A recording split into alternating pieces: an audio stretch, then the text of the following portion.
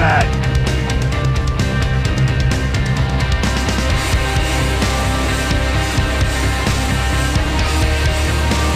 Living Waters presents On the Box.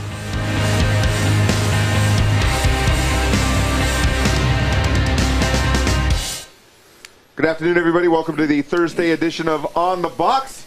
Here with Scotty. How are you, Scotty? I'm doing well today. What are you working on today? Besides your segment, here. What are you working on today? Back working on the episodes for Europe. Which one are you working on right now?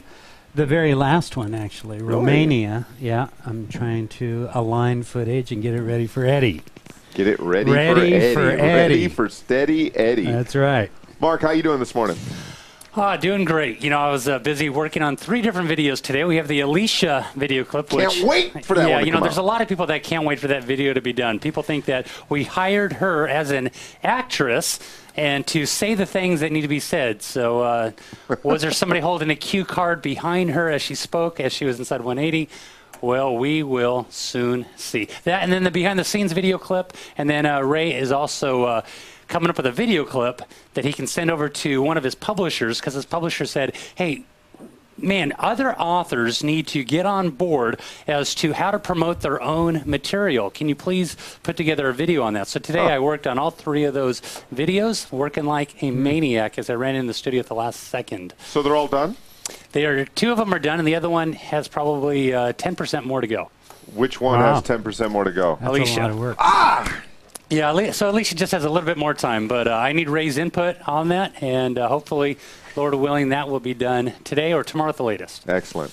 Hey, we're blessed today to have 6 pastors with us from the Orange County Southern Baptist Association. Yeah. Pastors T.A., Yay. Richard, Wiley, Joe, Dan, and Mike, and a late arrival. Not with the Orange County Southern Baptist Association, but with You're not gonna Hope Chapel mention in him, huh? Hermosa Beach. Pastor Steve the Pusher Sanchez. Did you say the butcher? Pusher. Oh. Pusher, not the butcher. Wow. He's not the barber of He Seville. is, he is We the learn a lot pusher. from That Steve, is don't we? definitely We true. learn that we're not nearly as excited as we think we are being around Steve Sanchez. Steve Did needs you to get see Steve's excited. video? Okay. Now, there was this little video war going on between Steve and Ray Yeah. about who can hand out 118 DVDs the fastest, right? And Ray got down to 180. Ray got down to what, a dozen in 6 seconds, something like that. 15 in 6 seconds, and 11 seconds. 11 in 11 seconds. And Pastor Steve, who's going to coach me from behind, did how many in less than 5 seconds? 16. 16. And he cheated! He cheated in front of God and everybody. He cheated. How do you cheat? He handed all the DVDs to one person. Oh, well. And Yeah. yeah. Anyways. Wait till we drop them from the Eiffel Tower. Who, Steve or the DVDs? Oh, that's what. Oh, yeah, that's good. Yeah. Well, I guarantee you Ray is thinking about this, and he will come up with something. He's not going to let us down. You know what? We don't want that. We do not want an evangelism war between Ray Comfort and Steve Sanchez. I mean, it would just be chaos around the world. It'd be good chaos, though. A lot of That'd people would be hear the good. gospel. Yeah. Yeah. But we're very grateful to have all the pastors in the studio with us. We're going to try our very best not to offend any of them, but we make no guarantees. First question, struggling to find a church. Yeah. All right, pastors, listen up. Here's a question. I've really been encouraged by your show, especially as a college freshman trying to reach my campus. There are many Bible studies on campus, but it seems that most of them are just false converts. I've decided to put up flyers around school to find those interested in learning more about biblical evangelism. I have a question about church membership and evangelism for the show.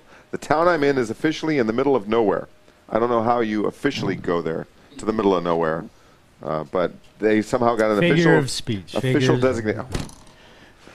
designation, middle of nowhere, and there are not many churches. My choice of which congregation to join may come down to 2 options. One, a church which has 0 evangelism, and a church which seems to have some, but it seems very unbiblical.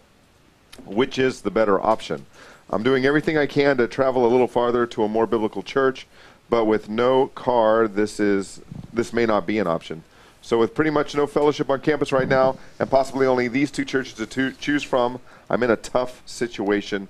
What would you do, Scotty? Yeah. What would you do? Well, this person would like us to tell him or her what church to go to, but we can't really do that. I had some similar experiences, certainly, in trying to find a church, and that can be a difficulty. I spent, I think, a couple of years in my area and going from one to the other. You know, one thing that you're I want... driving now, what, 20, 30 minutes? From 50. 50 minutes. 50. On a Sunday morning, it takes that long. Yeah. Wow, okay, so That's you're with traveling no almost traffic. an hour. Yeah. Okay. But I had the experience of trying to make a difference in churches, trying to fit in, see what fit, and it was very difficult. But one thing I want to mention is an issue of credibility. If you really want to make a difference, you're going to have to gain credibility with the pastor. You can't just walk in the door. You can't walk in the door and say, look, this is where I'm at and this is how I feel and what do you think? And then expect to start an evangelism class and turn everything around and all that.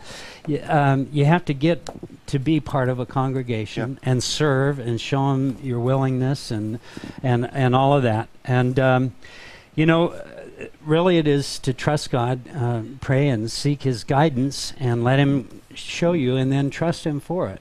And make a difference that way. You know, I'm experiencing this somewhat right now. Our family, just this last Sunday, said goodbye to our church of 10 years. Nothing bad going on in the church, wonderful family, godly pastor, one of the most tenderest shepherds I've ever met in my life. Been my pastor for the last 10 years.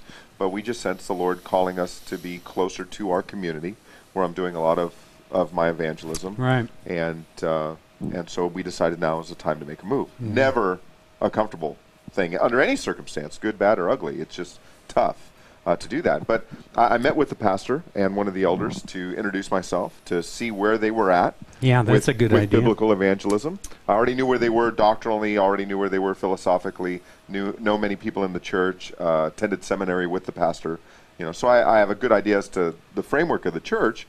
But I wanted to know, can you support the Crazy Cross guy in Santa Clarita? You know, are you open to biblical evangelism? And fortunately, you know, they were. They just wanted assurance that, you know, you're not saying this is the only way to do evangelism. And my answer was no. So long as you're proclaiming the gospel biblically, do it however you want. So long as you're speaking the truth in love and you are proclaiming, in fact, a biblical gospel, doesn't matter whether you're standing on a box or doing it at Starbucks or handing out tracts or you know, among family or friends or whatever. But now I'm the new guy. You know, I went from being the designated evangelist in the church to now being the new guy on campus, and they're checking me out too. And it would have been a big mistake for me to go in like a bull in a china shop and say, all right, where's your biblical evangelism team? Oh, you don't have one? I'm going to be your new leader. No, the pastor of that church has got to guard his flock, you know, and protect his flock from those inside and outside the church. And so you got to be patient. My counsel to this person would be, go to the biblical church. Go to the church where the gospel is being preached. Don't go to any church where the gospel is not being preached, because it's not a church. It's just a social club for the spiritually disobedient. If the gospel is not being faithfully proclaimed, no matter what it says on the door, it is not a church. Good advice. So go to the biblical church, be patient, love the pastor, as you said, get to know the people, fellowship, become a servant in the church, and don't walk in expecting to lead anything right away until the leadership of the church gets to know you. Mark, what do you think? You know, that's exactly it. I mean, if you're part of the local body, everybody as part of the local body needs to be doing something with the gifts that they have. They need to be exerting their time, treasure, and talent to further the kingdom of God. So there's no evangelism that's part of this local church that's within your sphere of residency. Well, you can start one. Not formally perhaps, but you can go out and you can share your faith and you can invite another person to go along with you, and before you know it, it starts off just a huge wildfire. But if you're at that church, you should be serving. You should be cleaning toilets. You should be reaching out and upholding the arms of the senior pastor. Amen. You know, the senior pastor should be giving himself over to study and to teaching and to leading the flock. So they may not have enough people to lead certain ministries, and that's where the body comes in. So you perhaps can be the individual. Notice I said perhaps, because you may not be that individual for that specific church, but you can be sharing your faith. And hopefully at that time, maybe you'll be raised up. If not you, then maybe somebody else to be able to open up their mouths as they ought. So serve at the local body. That's what you need to be doing. And if there's no evangelism team there, maybe the Lord will raise you up. But you need to faithfully share the gospel, and you need to support your pastor. Amen. All right, switching gears. It's Thursday. Scotty's here. That means it's time for another edition of the Exodus Case. What are you teaching us today? Do we have the book graphic? Yes, no? Maybe so. I always like to show that because really I'm just doing a book report. Still on my Christmas list. And this guy, Leonard Moeller, is a scientist who applied his research abilities to taking the Bible and using it like a travel log, and seeing, well, if this is really true, there should be some indications of it. And so we've discovered a lot. Where we left off last time, they left the Red Sea, and the first stop was what they called Mara, and it means bitter springs, where the waters were cleansed. God answered their prayers. He's provided for them. And that's what he's doing over and over again. He's still leading them with a pillar of cloud and a pillar of fire. And but it's very different on this side of the Dead Sea. And again, we're in Midian, which is Saudi Arabia. And like I've said before, and I'll probably say it again, if you're looking in the wrong place, you're not going to find a thing. That's right. But if you start looking in the right places, you're going to find a lot. And so they are journeying through a really rugged, difficult wilderness. The first place they come to is Elim, after Mara. And there's a movie, if you could go ahead and start that. I like to try to do a Googler thing because it makes it interesting to see the topography and the land, but it does give your segment an ooh-ah factor, no doubt. It's pretty neat. And so that's an oasis that's still called Elim. And in the Bible, there were 70 palm trees and 12 springs. And now there's hundreds of palm trees today, but there are still 12 springs there. And so they were led there, and the springs are still in use. And God, again, is leading them back and forth in this really rugged, difficult area. And there's not much food. There's, next to none. What would you find out in the desert? And water. And so it's a constant issue. And God is making them trust Him. And so they're wandering through this wilderness. By the time they left this area, Elim, it's 30 days since they left Egypt, since the Exodus. And again, they're wandering, not wandering, but led of God through the wilderness of sin and the Dead Sea area, Midian, which is in Saudi Arabia. The mountains can rise to 8,000 feet, and desert below. You can go ahead and stop that one. And there's another picture, I think it's numbered 01. And just to give you kind of a picture of some of the area there, really rugged, really desert. And it's quite amazing. So after they left this place, they became very stressed, let's say. That's good on that, Danny. And, they've got their wife and their kids, and they're out of food, they're out of water. And what have you brought us here for? Now, we can't forget the incredible things that God has done. Already, the plagues yes. of Egypt, the delivering a nation of more than 2 million people and all their livestock and cattle out of and across the desert, destroying the Egyptian army, parting the Red Sea, and now they're complaining. Yeah. I think last time I had said you and I would complain. I rethought that. Moses and Aaron believed God, and they knew He had a purpose in what He was doing, and I would like to think that we would too. But if you're going to focus on your needs and not focus on God, your surroundings are going to take over. So God promised them that they would have meat to the full and bread to the full, and so he did just that. There's another picture, number 2. The quail, you figure there were 2 million people. Well, if there was only one quail per person, that's a lot of KFC going around there. That's 2 million quail. Quail are small, so starving people would want at least 2 each. I could probably put away half a dozen quail. So that's 4 million quail, all in one evening that fell on the camp, and Josephus records that it covered the camp. And so they had just what God promised. And he had also told them that they would have bread to the full in the morning. By the way, while God was speaking these things, he, or telling these things to Aaron and Moses, he said, I hear their complaints. I hear. And when Aaron was describing that they would have meat to the full and bread to the full, the glory of God appeared behind them, and they saw as he was talking about how God heard them and God appeared before them. I think most of us miss that in the narration, but God definitely hears. In the morning, there's another picture of gathering manna. That picture on the right is coriander seed, which was kind of like what the manna would have looked like, and they gathered it. So, 2 million plus people, about 2 quarts each. That's a omer, and every day. And they had to gather it. They had to gather it in the morning. They had to pluck the feathers. They had to. It was something very different, and I had written down some statistics. How are we doing on time? We're getting out there, aren't we?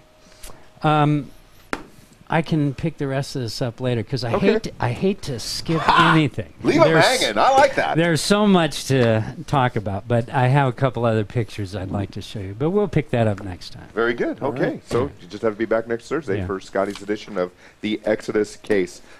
Maria, girls, if you're watching, that book is still on my Christmas list. It's a little pricey, but I'm worth every penny to you. So you can get that book this Christmas for me if you like. Yeah.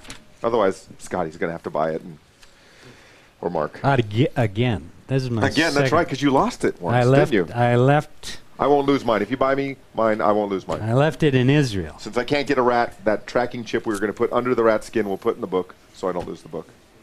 Another story. All right, what do we got? All right, well, here we go.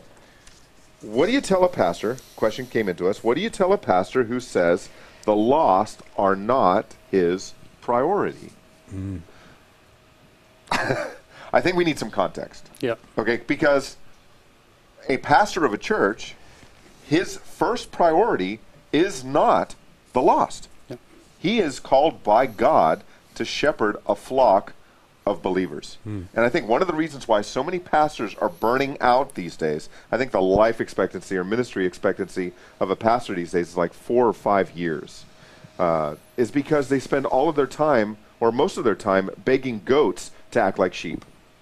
They've got a lot of people who are playing church, people who think they're saved because they prayed a prayer, asked Jesus into their heart, wrote the date in their Bible, but there's no change. They've never come to genuine repentance and faith, and so pastors are applying all of their giftedness, time, talent, resources, biblical counsel into people who don't believe the Bible to begin with. You know, and so it's hard to be a pastor. I mean, I pastored a church for 18 months, and that was a challenge, even for a tiny, tiny little congregation, because you're constantly ministering to people not only in word but in deed, you know, caring for the flock. And of course, pastors who do love their people and do love God do love to share the gospel with the lost, but their first priority is to shepherd the flock that God has given them. So if a pastor says, well, you know, reaching the lost isn't my first priority, I would say, well done, good and faithful servant. If the pastor's saying, I don't care about the lost, well, then the pastor needs to examine his own heart to see if he's even in the faith. Right.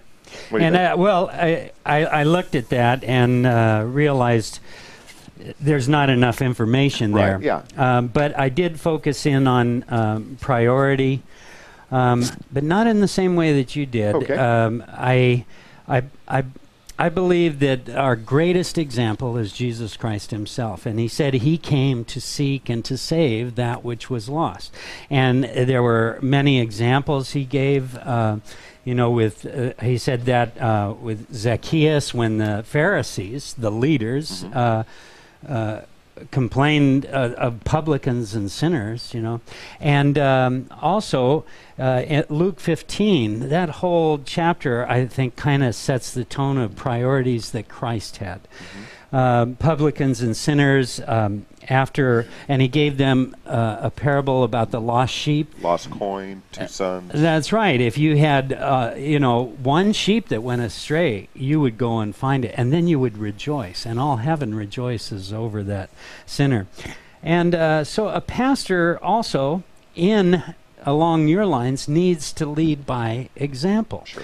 And that example is an encouragement to get the rest of the flock to participate, to alleviate the load. Yeah. But you can't ask them to go out if you're not doing it. And so there's a balance there. And I agree. Yeah.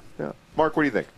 Absolutely. I mean, you nailed it. What is the senior pastor's responsibility? He's to pray, study, teach, preach, have vision for the church. That's what he's supposed to do. We see the story in the book of Acts where the widows were being neglected, right? And these pastors, or these apostles, they said, hey, what are we supposed to do? Are we supposed to leave what we're doing and go serve tables? No, I tell you what, hey, why don't you raise up faithful men filled with the Holy Spirit who can go and do these things? Now, that's not talking about evangelism necessarily, obviously, but the point taken is this. There's something that the senior pastor should be giving himself over to do, and that is getting vision for the church. He should be preaching and teaching and praying. That's what he needs to do. He needs to take care of the flock in which God has entrusted to him. That's what he needs to do. Now, with that said, the sheep are going to multiply after the shepherd, right? That's what's going to happen. So if the senior pastor from the pulpit is talking about reaching the lost, talking about his own encounters, times that he's had handing out a tract, the sheep are going to catch the vision for that very thing. But what should the pastor be doing? He should be given over to the Word of God. So is it not his first priority? Absolutely not. It shouldn't be his first priority. But when he's out and about, and he's out on the streets, and he's inside the supermarket, I'll tell you what, it's going to help him out if he has a tract ready or a word to be fit to be spoken. Yeah. So that is the context of the pastor. Hey, one of the my pastor for the last 10 years, one of the neatest emails or phone calls or texts I would get from my pastor was always, Hey, Tony, would you pick me up some tracts on your way home? That would be an encouragement. Wouldn't that be great if there were more pastors out there who are, leading, like you say, leading by example, while at the same time having their priorities in check to make sure that they're serving as God. That's why we like Steve Sanchez. Steve Sanchez! I was all calm until you mentioned the man's name. What do you do about someone who you know but didn't invite shows up to preach, but they're preaching a prosperity gospel? Yeah, this is one that I've run into a lot of times, and there's something simple that you can have to fall back on, and that is institute a policy. And anybody who wants to get on the box, you say, well, you got to show up here, prove that you're faithful, give us a chance to see what you're all about, and then we'll talk about it. Yeah, and that's what I've done with the team that I lead out on 3rd Street in Santa Monica. Right. And everybody who's on the team signs, agrees to this. If you're not on the team, and if I personally haven't, talked to you and found out what you understand about the proclamation of the gospel, you're not getting on my box. If you just show up and say, hey, I'd like to open air preach, great. You're not doing it today. Watch, learn, we'll talk about it. And you can tell right away where a person is. If someone comes up and says, hey, I want to preach, and you say, well, we don't know you, and we're real careful about making sure that But I came all the way from New York just to do this. I've been watching Ray Comfort. I want to do this. That's wonderful. No, you're not preaching today. And if they get angry, then you know what this is all about. Yeah. It's about them wanting to get up on the box and preach. It's not about the gospel. It's not about the lost. It's about them. So better to be cautious. Yeah. So you have to run the risk of offending a person by not letting him get on the box because you don't want to offend Christ by letting someone take what is basically a pulpit out on the streets and preach something other than the one true gospel. And a policy gives you something to fall back right. on. It puts the We do this pressure with there, everybody. not on you. Yeah. Right. What do you think, Mark? Yeah, you can't allow the guy to share the pulpit with you. I wouldn't do it inside the church, and I wouldn't do it outside the church. You know, we have two different messages. I'm not going to be dealing with positive speech, faith, and you need to give your finances now in order to increase your own material wealth. I mean, it's just silly. We have two different messages. We're heading two different directions. I'm not judging their salvation, but I'm just simply saying, what are they going to share when they get behind the pulpit or when they get up on that box? I can't allow that to happen. Yeah. And I would encourage them to maybe go hand out some tracts in another area, another direction. But I would, if it got down to it, say, hey, that person's not with me. That's right.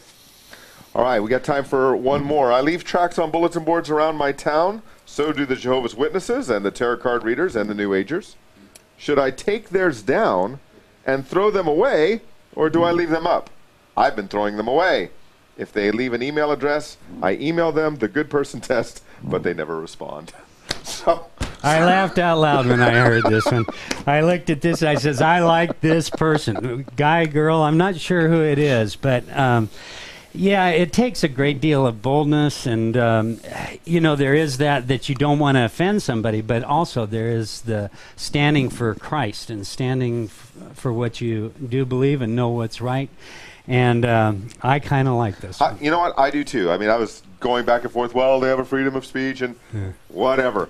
They're preaching lies, and if you love people, if you care about people, you know, I'm not going to put a good person tract next to a tarot card. I'm going to either put the good person test over the tarot card, or I'm going to take down a tarot card. You know, and if someone doesn't like it, get over it. I'm over it already. Mark, what do you think? You know, absolutely. That's it. You know, there's a Starbucks, there's a coffee shop, that likes to have an open mic, and you can share whatever you want to share. Now, I would have no problem inside of a coffee shop going after somebody who is a Mormon or a Jehovah's Witness, or before somebody who believes in tarot readings. I just allow truth to prevail.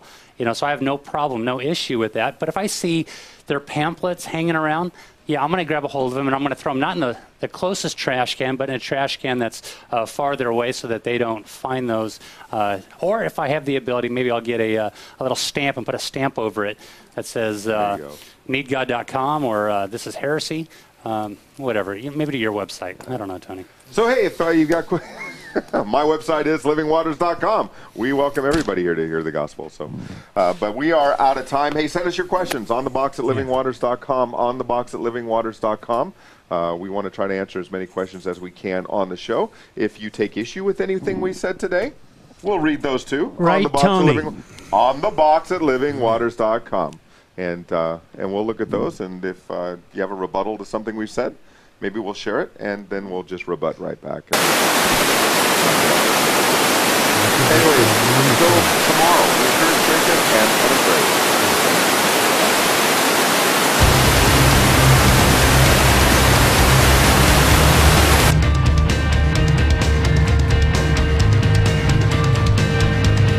You're full of it!